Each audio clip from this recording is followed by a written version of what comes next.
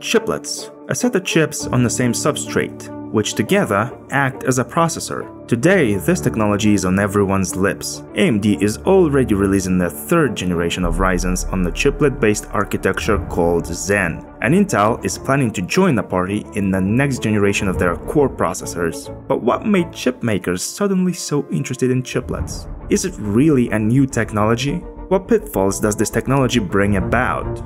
This is MK. Today we're talking about the next step in the history of processors. Let's go! And let's begin with trying to understand what is different between the regular monolithic CPUs and the chiplet ones. In conventional CPUs, absolutely all units such as cores, cache, and various controllers are located in one silicon die. In the case of chiplets, such units are distributed across separate dies.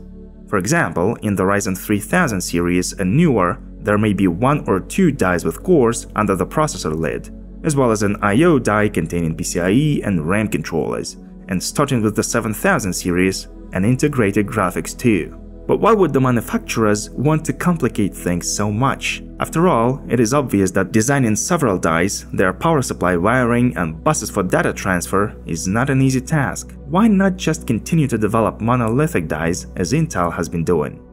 The answer here will hardly surprise anyone. At a long distance, chiplets turn out to be more profitable. There are several reasons for this, and the main one is that with each new process node, silicon wafers, which include thousands of ready-made dies, are becoming more expensive. For example, the current 300mm wafers manufactured under the 5nm TSMC process node cost the processor manufacturers $13,000 a piece. The next stage, 3nm, raises the price to $20,000. And for 2nm wafers, they predict the price to be over $25,000. It is obvious that under such conditions, the chip makers would want to cut any corners they can find, and chiplets allow them to do this. Firstly, not all units inside a chip require the use of the latest process nodes. In the case of the core dies, there is no choice. The finer the process node, the better. Otherwise, the chips will be hot and with low performance. But take for example a RAM or PCIe controller. They don't need the expensive 3nm TSMC process node at all, so you can save money by making it a separate chip, which is what AMD did. For example, the Ryzen 7000 processor chips are based on a new 5nm process node, whereas the I/O chip in them is based on a cheaper 6nm node, which allows the manufacturer to use different suppliers for different parts. For example, according to rumors, TSMC will manufacture the graphics chiplets for the next Intel processors called Meteor Lake. The second benefit of chiplets is that they are smaller than monolithic dies, which means that the defect rate is lower. The thing is that no matter how precise and clean the chip production is, there are still defective dies on the wafer that do not meet the requirements. For example, a core, cache, or integrated graphics may not be operational. In the case of monolithic processors, if the defect is not critical, some units may be disabled, and the chip is then sold not as, say, a Core i9, but as an i7. We talked about this in more detail in our video about binning. But if the damage to the chip is serious, the entire die is trashed. Therefore, it is much more beneficial to produce smaller chips, since the defective places on the wafer are more or less evenly spaced, and the chance of fatal damage in smaller dies is less, which means the yield of usable chips is higher, which reduces the final cost of each. The third plus for chiplets is quite obvious. It's easy to scale. AMD, having a standard 8-core die, can easily get any number of cores from 4 to 16 in desktop CPUs, by both playing around with disabling individual cores and being able to throw a whole extra die onto the substrate. Intel, with their older Lake, had to develop two completely different monolithic dies, one for baseline and mid-tier processors with up to 6 P-cores, and a separate one for the top-end CPUs where the limit is 8 P-cores and 8 E-cores. This is especially important in the server segment, where AMD can easily scatter as many as 12 dies with 8 cores each onto the substrate, getting a total of 96. Intel is forced to make two different dies with MCC and XCC, with a core count of up to 32 and starting from 32, and of course at a huge cost, which affects the final price in a bad way. And finally, let's talk a bit about geometry. Silicon wafers are round, but chips rectangular. Therefore, some part of the precious wafer is guaranteed to go to trash. And of course, processor manufacturers would love to reduce the waste as much as possible. And chiplets are here to help. The smaller the die compared to the wafer, the smaller the wasted material zone, which makes the benefit in comparison with large monolithic chips obvious. But since chiplets are so good, why haven't they been used before? In fact, they have, but only in some rare cases when their advantages outweighed the troubles that had to be overcome in order to implement them. A great example is the Pentium II from 1995. Yes, quite a surprise. Intel started using chiplets back in the days when AMD was just a kid playing in the sandbox. The Pentium II looked more like a video card and had as many as 3 dies on the PCB. The main processor with compute units, controllers, and L1 cache was produced by Intel independently, but the company bought L2 cache chips on the side. In the mid-90s, there was still no cheap way to put them into the same die with the CPU. Later, Intel remembered about the chiplets in the mid-2000s. The legendary 4-core Core 2 quad processors actually had 2 dies from the dual-core Core 2 Duo in them. This approach really made sense then. The core architecture was breakthrough and cool enough, which made it possible to double the core count in a relatively cheap way. So as you can see, AMD was not the first here. It's just that this time AMD realized that producing large monolithic dies is too expensive, faster than the blue tech giant, and really focused on chiplets, whereas Intel is planning to get back to this approach only the next year. But Intel is still a company that has all the expertise in the world when it comes to processors, and the older Lake architecture with its heterogeneous cores is an excellent proof of that. Intel is planning to return to the chiplet market triumphantly and with a much more progressive approach than that of AMD. The latter simply threw completely separate dies on the PCB, which had to be interconnected by the Infinity Fabric bus. The chips are physically far away from each other, which causes inter-die latency and RAM access time to increase a lot, which had to be mitigated by a large volume of L3 cache. And the latter turned out to be quite a success. Intel decided to go a more complex but technologically advanced way, to use an additional substrate called interposer. In fact, this is another silicon chip to which all the chiplets are attached from above. Data buses and power wires run inside it, and the interposer itself is then connected to the PCB. There are 2 advantages at once. Firstly, all the chiplets are physically closer to each other, which solves the latency issue. Secondly, the use of a silicon chip substrate allows you to more accurately control voltage and data transfer, thereby reducing power consumption. Intel's design turns out to be more flexible in terms of number of chiplets that can be added, of which there can be up to 4 types in Meteor Lake. The main ones are those with compute units and L1 and L2 cache. Separately, there may be a chiplet with integrated graphics, another with an L3 cache and a PCIe bus, and finally one with a memory controller and other I/O buses. This makes it easier and cheaper to manufacture using different process nodes. For example, now Intel's F solutions come with integrated graphics disabled, but physically it is present in the die.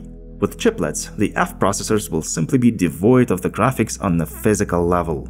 Does it mean that Intel's approach is better? Maybe, but definitely not cheaper.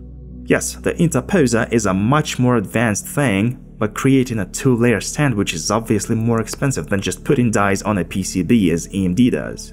In any case, we'll have to wait for the Meteor Lake tests. Then it will become clear whether it makes sense to overpay for Intel's more expensive approach.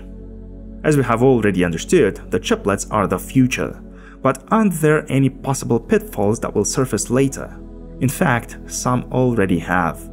The modern Ryzen CPUs have 8 powerful and hot cores in tiny dies the size of a fingernail.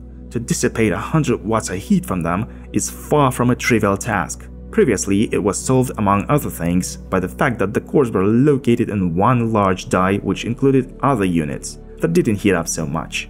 But now the elements that don't heat up as much are put into a separate chip, and as a result, temperatures above 90 degrees on the core chiplets are the reality that we live in. And the problem is that the heat is transferred from the small surface of the die to the heat spreader very reluctantly. And the heating problem is not the only one.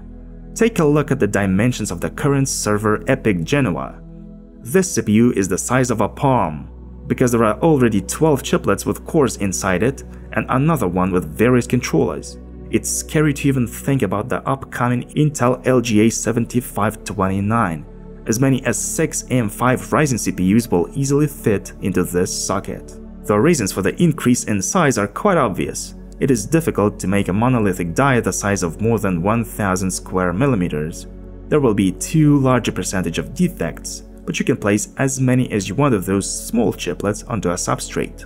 And it is quite possible that this core count race between Intel and AMD will lead to the fact that our desktop PCs will get such huge CPUs as we currently have in the server segment, and inside they will have a dozen chiplets. And this in turn will cause a new problem: fitting these monstrosities into the sockets. Fixing bent pins will become routine. There will also be difficulties with cooling. It is very difficult to create a perfectly flat surface on the CPU lid and the cooler of such sizes. But this is a problem for the distant future, and we have to answer but one last question. Why are chiplets not so actively used in GPUs? The RTX 4000 or Intel Arc have a monolithic die and separate memory chips, and even in the RX 7000 series, although chiplets are used, but still with an asterisk. The fact is that chiplets in GPUs have serious problems with reliability and dimensions. Some of you may remember the AMD FitG R9 and Vega series video cards, which had a GPU die and HBM memory stacks on the same substrate. This approach was really innovative at that time and made it possible to greatly reduce the size of the boards. You can remember the teeny tiny Radeon R9 Nano, which with its very compact dimensions and only one fan, performed on par with the top-end GTX 980. But the problems surfaced rather quickly. Firstly, it is poor reliability. When any unit of the combine, be it a memory die or GPU, fails, the entire combine has to be replaced. This is why you can hardly come across any Vega 56 or 64 now, since they're all dead. Obviously, conventional video cards do not have such problems. If one memory chip fails, it can be easily replaced. Secondly, the difficulties with cooling. Since there is no heat spreader, the heights of all dies must be the same. Otherwise, the ones of a slightly lower height will be harder to cool. And finally, the cost. The Vega 7 cost $700 at the start. And this despite the fact that in games it was slightly slower than the RTX 2080, which was available at the same price but came with such features as ray tracing and DLSS. Thus, AMD decided to take it easy and went back to using the regular GDDR memory soldered onto the PCB instead of the HBM memory right next to the GPU die. But Team Red still has not completely abandoned the idea of chiplets. Having decided to go the other way, in the RX 7000 lineup, they split the GPU into parts. For example, the top-end Navy 31 chip has one large die with compute units and L2 cache, and next to it are 6 smaller dies with L3 and memory controllers. This approach turned out to be quite working. Top-end Radeon 7000 series cards are cheaper than the RTX 4000s with the same performance. And taking into account the fact that the number of transistors in the GPU is growing very fast and the size of their dies is close to the limits of production capabilities, it is quite possible that in the Arc 2 or RTX 50 we will also see chiplets in one form or another. So what gives? The divide and rule policy has come to the silicon world. It becomes clear that the future of semiconductors is in the chiplets. Of course, new technologies bring about new problems that were not present in monolithic dies. But still, there are clearly more advantages behind chiplets. So I can say congratulations. We live in a historical era on the threshold of perhaps the most important leap in the development of semiconductors in the last 20 years. That's it. This was MK. I'm not gonna take any longer. My name is Mikhail Krashin. I'll see you again. Bye.